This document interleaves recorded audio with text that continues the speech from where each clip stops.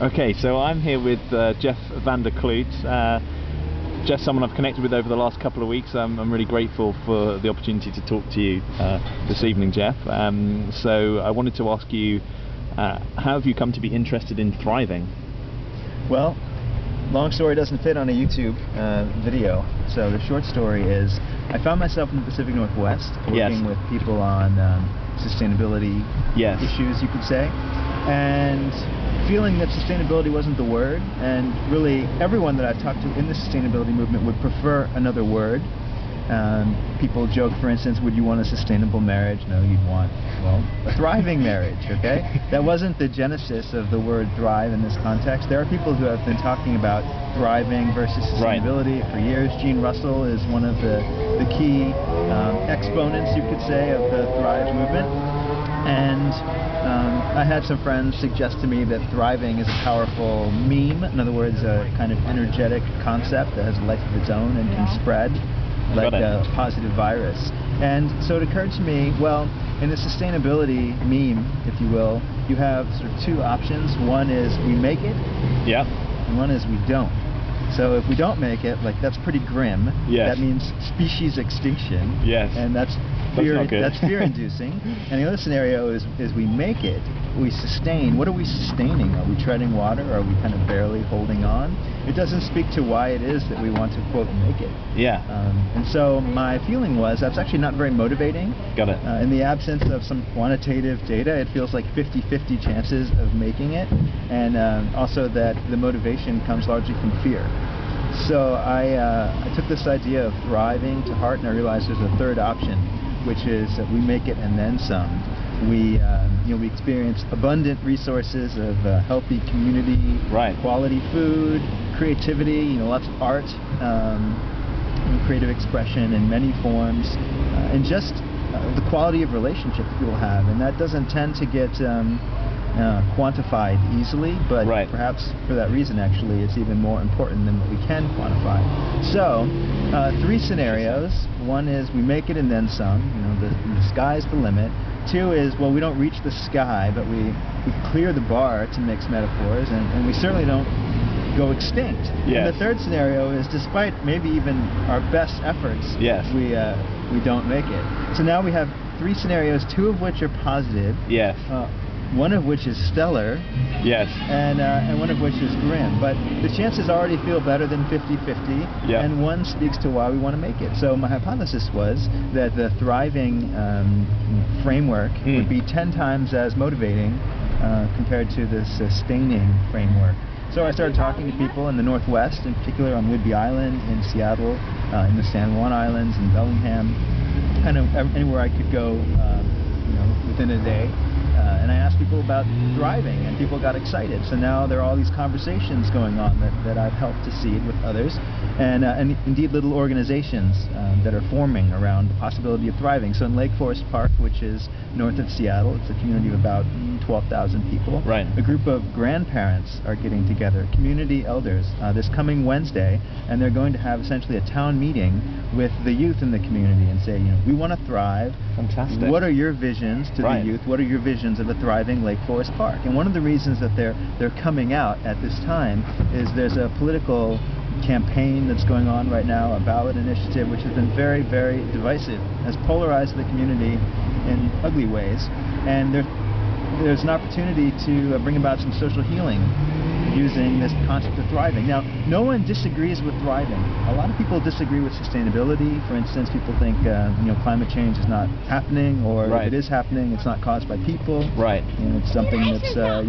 naturally occurring in nature, obviously in nature. So the idea of sustainability doesn't necessarily resolve the fundamental issues of community fragmentation and polarization. Thriving, on the other hand, is something that everybody wants. Can get behind, And maybe it means different things to different people, but fundamentally it's positive, and it's a unifying principle. So I'm very interested in unifying principles. I've now come to Napa Valley in the Bay Area to work with a bunch of other people who are interested in thriving. I was attracted to the Napa Valley in part because I met people who were talking about the Thrive meme, one of whom is a philanthropist, so you know, she indicated an ability to support thriving work, which is important. And you know, these people are coming from a place of heart, and so it feels like it's grounded and authentic. Also, Napa Valley has a global profile, so if we can work it out, then we have a great message that can spread globally. So there's kind of a platform in the Napa Valley for more than just wine. And actually, one of the reasons that we might want to bring about more thriving in the Napa Valley is you have a lot of community polarization, a lot of fragmentation. You have a community that's roughly 50% Anglo, 50% Latino, rough numbers, but actually majority Latino in the younger generation in the schools. Right. And the two communities largely don't communicate. You have the Chamber of Commerce, then you have the Hispanic Chamber of Commerce. Do you really? How interesting. You also don't have a lot of African Americans. I think Napa Valley was one of the last places to do away with what's called redlining, which is a practice that would restrict the flow of minorities into a place. Right. I only recently learned about this. You know, if true, it's certainly disheartening, but it's also interesting because we can you know, we can undertake projects that bring people together in the Napa Valley and really test this premise that thriving is a unifying principle. Yes. Can I ask you two things? One is to say a little bit about what you think some of the top-line features are of a thriving community, or how one might discern what the domains of thriving or well-being that one might look at. And secondly, just to say anything on economics and how that fits in with this. Right. Well, I guess I'll start by saying that economics is one dimension or one aspect of thriving. It tends to be the one that gets focused on the most, so people think about you know, financial prosperity as an indicator of thriving, but you also use the word well-being, and well-being is much more embracing, much more inclusive than economic success. And indeed, there is an initiative out of Seattle called the Happiness Initiative that we're considering bringing to the Napa Valley, which measures well-being in now 10 different domains. So one is economic, one is a time balance, so work-life balance, quality of the environment, you know, perceived quality of the local government. Is the local government trustworthy? Community vitality, that's 5, and there are 5 more. So the ability to look at well-being holistically, and if there is well-being, a substantial degree of well-being in most of those categories, preferably all of them, then we can begin to speak about thriving. Talk about a community that has, in a sense, self-actualized. Wow, what a vision.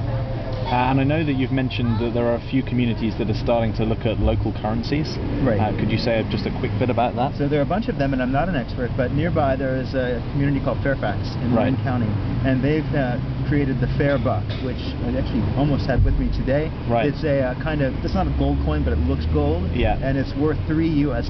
Right. And it can only be traded locally. So you can go to any of the stores in Fairfax and use it, I think pretty much universally. And if you needed to change it into dollars, you could. But the benefit of the Fairbuck is that it keeps money circulating locally. And in this phase of economic relocalization, which we're seeing, it's already happening, we'll see more and more local currencies that facilitate keeping the money at home. Yeah, fantastic. Well, thanks for that whirlwind tour of thriving. We will look forward to talking more. So thanks for taking the time today. Thank you, Jack. Cheers. Perfect. Cheers.